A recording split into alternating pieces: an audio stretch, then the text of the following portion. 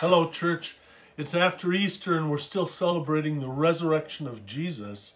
And we're going to begin a whole new series for our worship time on Christ's church, the body of Christ. Who are we? How are we united? And what's our mission together?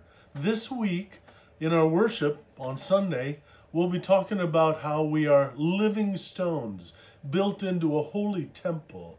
And it'll be a powerful theme for worship. Also very important this Sunday that after our worship time, we have a congregational forum. We'll hear an update from the call committee on the process of seeking a new pastor for Faith in the summer.